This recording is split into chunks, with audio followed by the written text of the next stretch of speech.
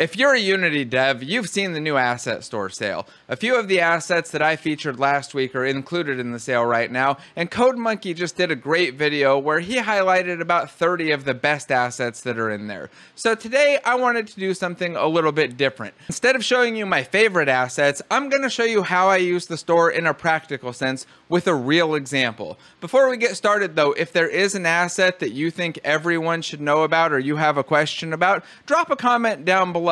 Definitely helps with the algorithm and everything else, and if not, please just tap the like button.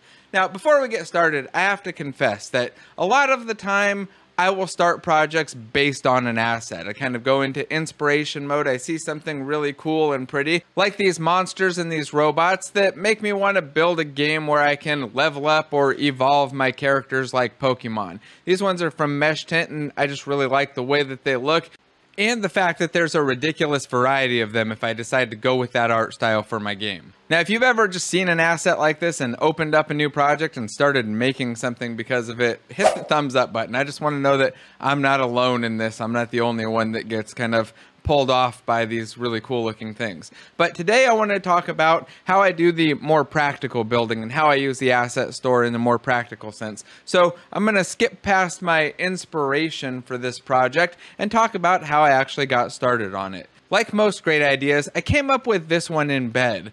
While I was thinking about this space station that I had built and what I wanted to do with it, I remembered some old economy-based games where you do like exploring, building, and kind of expanding out your space station. And I thought that could be kind of fun to build and recreate. I could make something really cool there, and with all of the cool stuff on the asset store, I won't need to have any more art made. I could just do it all with what I've got. So I started with a notebook, writing down my design ideas. I knew I wanted a space station that was upgradable. I wanted ships coming in and out, buying and selling things, and a UI that represented that, and eventually some really cool graphics to go along with it. Now at this point, I could have spent the rest of the night just looking through the asset store, checking out pretty things and adding them to my cart, but I wanted to be productive and not just be shopping for fun. So instead, I opened up a brand new project and I began by importing the first asset that I almost always import now, which is Odin Inspector. And I won't try to sell you on this. I've talked about this one a million times before.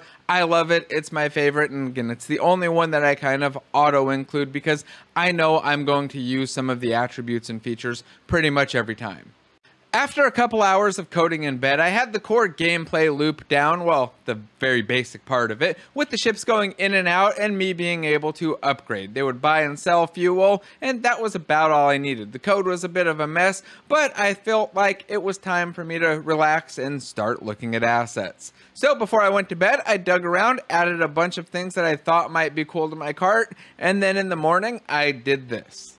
And now it almost looks like a game. I started by pulling in the space station that I had mentioned earlier that's not on the asset store yet, but if you think it should be, then drop a comment, let me know, and I might add it on to there.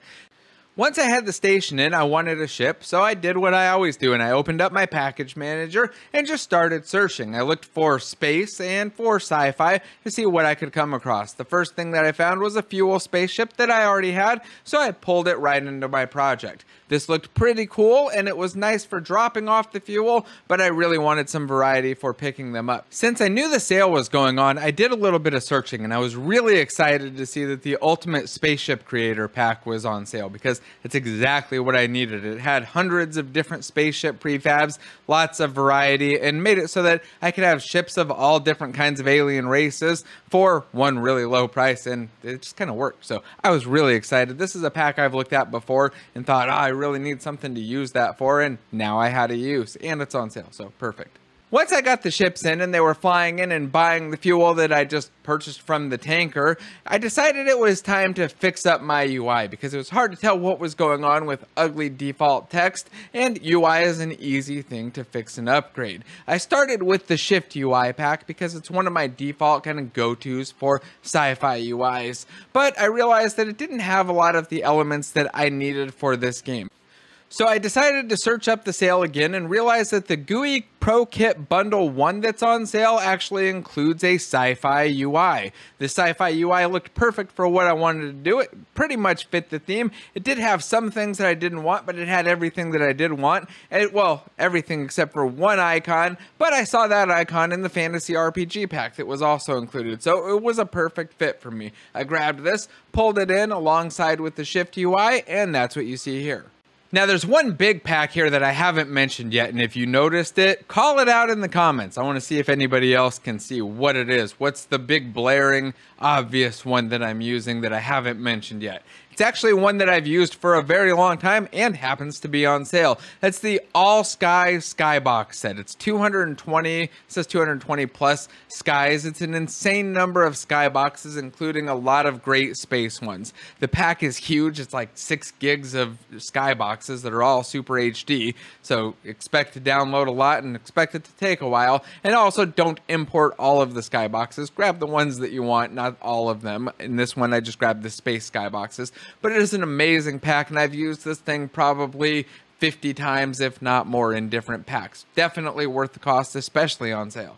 Now there is another asset that I used, and you might notice it here. Look up in the corner at the characters that are popping up as the spaceships enter. Each one of them shows a different character that's supposed to be the captain of that ship. And I wanted these to be somewhat unique, so I grabbed 2 different character packs.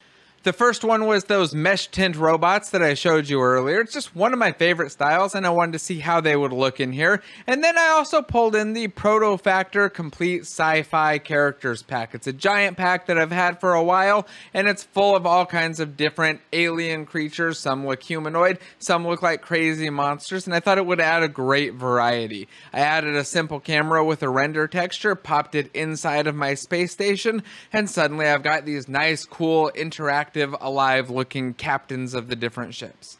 Now there is one more asset that I've pulled into the project that I haven't fully implemented yet, but I think that it's important enough to share, and it was really kind of excited me when I saw this one, and that's the YouTube Player and API. Now you might be thinking, oh, he just shows his YouTube video in there. That's not the reason. The reason for it is that using something like this and make it extremely easy for me to put together help and tutorial videos that I can update just by updating a YouTube video. It was so simple to set up. I just dropped the object in and it worked and played the videos that I was blown away. I wish this existed and worked a long time ago when I really needed this feature for a bunch of other tutorials. So now I plan on putting this in here as something that can give some guidance to players, but I've also dropped one inside of the space station so that I can play some videos in the background as my characters walk by, because hey, why not?